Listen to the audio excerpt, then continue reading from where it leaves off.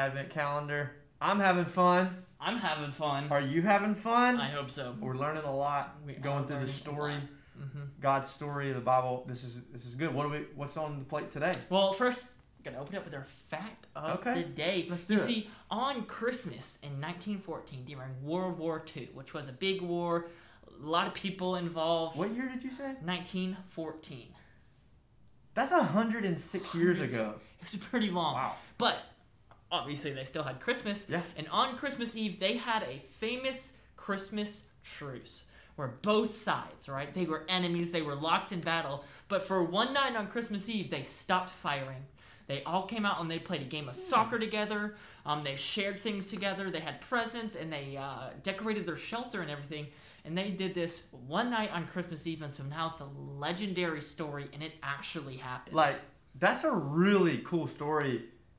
You know, in the story of Jesus, he tells us to love our enemies. I mean, we were enemies of God when we sinned.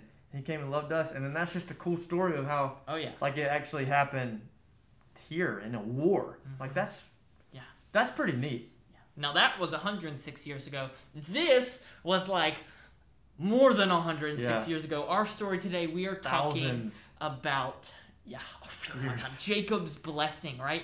So Jacob was the son of Isaac, who was the son of Abraham. And if you remember yesterday, God made a promise to Abraham. And today we get to see that God keeps that promise. Even though Abraham messed up, even though Isaac messed up, even though Jacob messed up, God keeps his promises. And so does Jesus. Jesus is a part of that promise to us. And so that's really important. And what are we going to do for that today? Okay, so Abraham... Let's say he's the dad. All right, then you got Isaac, so he's the son. Then you got Jacob, who is the grandson to Abraham. So you got Abraham is the granddad. You got 3 generations there.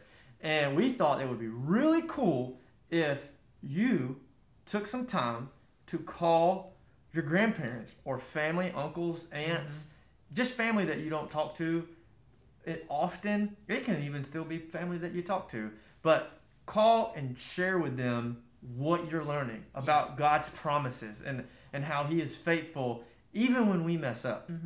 Spend some time talking. It's Christmas time. It's Christmas. Let's call our family and talk to them. Christmas. I think spending time with your family is super important, and you might miss it when it's gone. It's not going to be here forever. So take time today to spend time with your family. Call some grandparents. If you can safely meet with them, try and meet with them and hang out with them and just have some time together. That's it for today. You got anything? No, we will see you tomorrow. Hey,